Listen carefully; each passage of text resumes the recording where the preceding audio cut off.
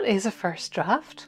Hey, it's Julie here from Story A Day, and I'm here with another Julie Explains Things Simply, my attempt to unravel the mysteries of literary jargon.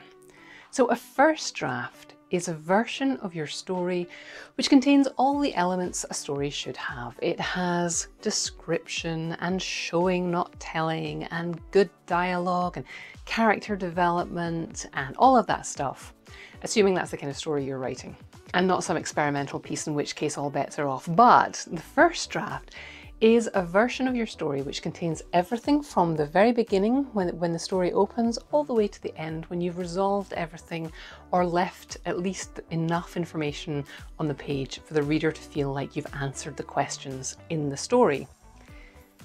The trick with a first draft is understanding that you don't actually have to write it from here to here. You can skip around if you want to, but the first draft is finished when you've got all of those pieces from beginning to end and it all sort of makes sense. It probably needs some revision because you'll have discovered some things over here that didn't exist over here, quirks that your characters picked up and started exhibiting here that you want to go back and insert near the beginning. All kinds of things that are going to make you look clever to a reader. But the first draft is important because you don't want to fix the stuff over here until you finish the stuff over here. So write your story, get all of those pieces, whether you write them in order or not, put the draft together, read it through, and feel like you have got a complete story that has a beginning, a middle, and an end. That's a first draft. That's when you can start to go back in and tweak and polish and make it really, really good.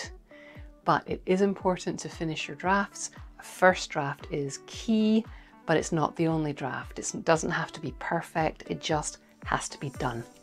Hope that's helpful. If you have any other literary jargon you would like me to explain simply, drop it in the comments and I'll get to it soon.